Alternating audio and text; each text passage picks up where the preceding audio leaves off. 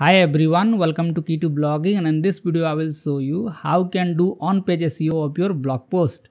So here I am using the Blogger platform, and here this is the Blogger post editor, and I need to do on-page SEO of this blog post.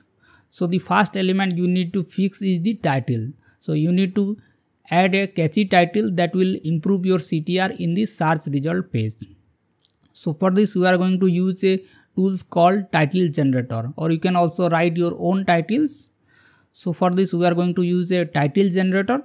So suppose I have to write a article on keyword research. So what I can do is just copy the primary keyword here, keyword research, and I will add the content idea keyword. So I will add the keyword here, and then it is saying that enter a desired outcome for your audience. So I will say like for SEO, or you can just add the main keyword SEO and common industry problem. So find keywords, industry name. So I will add marketing as my industry name and enter the name of your target audience. So I will say SEO beginners. Now let's click on generate headlines ideas. And as you can see, it has generated some headline ideas here. So 9 essential tips for SEO beginners. How SEO keyword research is not that good. 17 secrets you didn't know about keyword research. So I think this headline is good. So I will copy this headline and I will just paste the headline here.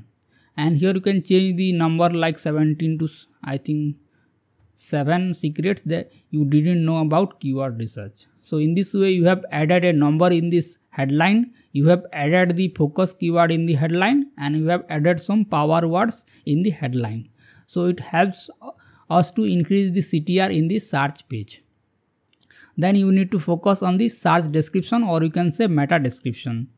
So you have to write the same content within the 150 words. Suppose you are writing keyword research, then you have to write briefly about keyword research in 150 words, and you have to mention the focus keyword in the search description. So search description basically shows just below the title in the search result. So let me just search for keyword research in Google.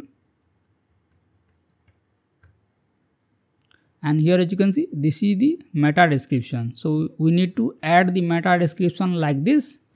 The power of keyword research lies in better understanding. Our keyword research tools give you insight into how often. So this is a tool. So how to do keyword research. Keyword research is the process. So here they have just added the keyword research definition here. And so you have to add a meta description like this. Then you need to fix the permalink. So by default it is set to automatic permalink. So you need to click on custom permalink and make your permalink short. So you can simply include your focus keyword. So in that case I have selected like keyword research for SEO. So we have targeted 2 different keywords. One is keyword research and another one is SEO. So we have to add your focus keyword in the permalink sections. And then you can select your category. So in that case I am selecting keyword research, or you can select SEO as a category. And then you need to focus on the heading structure. So heading structure basically tells the users and the search engine more about the content, and it helps briefly understand the topic. So suppose this is a text, so I want to make it as a heading. So we need to change it to a H2 tag. So for this I will highlight this and I will change it to headings. Then I will search for another heading here. So we have added this text as headings, and let's change the conclusion to headings. So heading basically the H2 tag, and here you will see this option subheading. This is the H3 tag, and then you will see this option minor headings. So you have to add the H2 tag first, and under the H2 tags you can add multiple H3 tags, and under the H3 tag you can add some H4 tags. So in this way you have to maintain the structure of headings. Then you need to focus on alt text, or you can say alt attribute. So here we have added an image here. Then you have to click on the settings here, and then you have to add alt text. So what I can do is here you have to explain the image. So this image is about keyword research. What is keyword research? So I can simply add the alt text like what is keyword research, like this. And you can also add the title as same, or you can add a different title here. So I will keep this same. So what is keyword research, like this. And you can select the size. So I will select original size here and I will click on update. And you can also further customize the image. So let me just publish this blog post first, and let's open the blog post in a new tab. And as you can see, this is how the blog post looks like. And let's add a border around the image. So how you can do that? Just go to the blog post, and here you need to click on HTML view, and you need to search for the image code. So here this is the image code div, and the image code ends here, closing div tag. So here we can simply delete this div tag here. So we don't need this. We can just select this one, image only, and I will delete the last two sections. So this is the image and the border is 0. So let's add a border to 2. So it will add a border around this image. So let's update this blog post. Now let's refresh this page. So I think there is some error in this case. So if this border is not showing like this, then you can simply add a style tag here, style equal to, and I can, in the double quote, I can add a border like 2px solid, and I can also add a border radius also 5px, like this. Now let's update this. So in some cases this border function doesn't work, so we need to add the border like this. And as you can see, the border is added in this image. And if you want to make the image to the center, then what I can do is just select the image and add a center tag. This is the simple way to make the image center. So I will add the center tag like this. Now let's update this blog post and let's refresh this page. And as you can see, image is now moved to the center. So in this way you can customize your image, add border radius, and you can also make it center. Now let's delete unnecessary space here. Now let's move to compose view. So here as you can see, we have finished the editing of image, and then you need to highlight the important sections. So suppose I want to highlight, or I want to target this blog post for affiliate marketing also. So what I can do is just select affiliate marketing, I will select bold. Now let's scroll down and I can find different sections and I will highlight this or make it bold. So let's select this one, affiliate marketing, and let's select bold. So in this way you can add border radius, add image, alt text, and add different sections.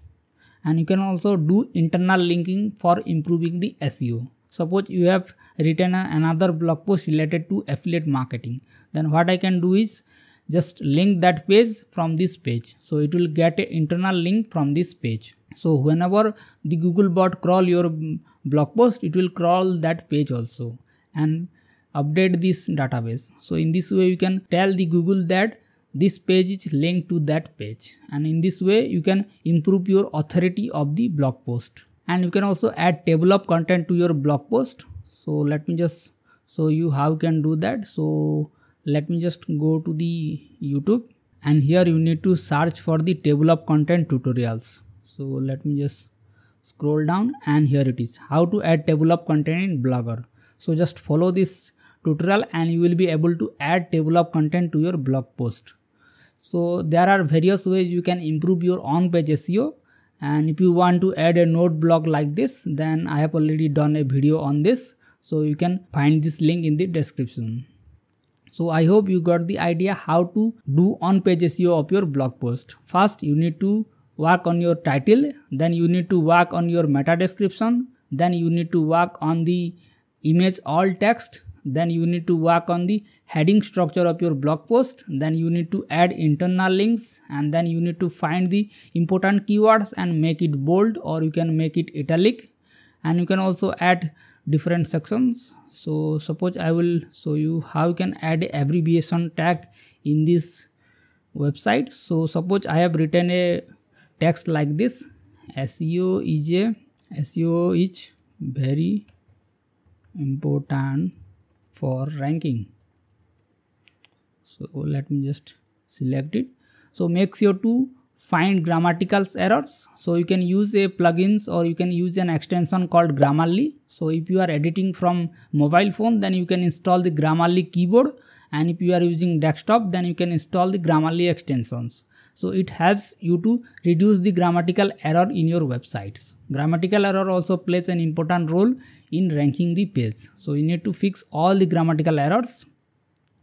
And suppose I want to add an abbreviation in the SEO word. So what I can do is just go to the HTML view here, and I will find the SEO, and I will add a ABBR tag, ABBR, and I will close it here, and I will add a title, and I will click on, I will add equal to, and I would add double quote, and I will add the abbreviation of this term. So I will add like search engine optimization, and I will close the ABBR tag after the SEO word like this. So you can add a title to the word, and you can add the abbreviation of that word. So let's update this blog post.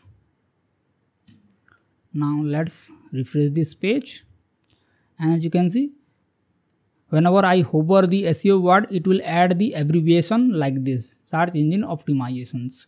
So you can play around different HTML tags, or you can write the content in a better way so that you can improve your ranking in search. So I hope this video helps you improve your on-page SEO in Blogger, and if you have any doubt regarding this, then you can ask me in the comment section. And if you found this video helpful, then make sure to hit the thumbs up button and do subscribe Key to Blogging. And I will see you in the next video. Thank you.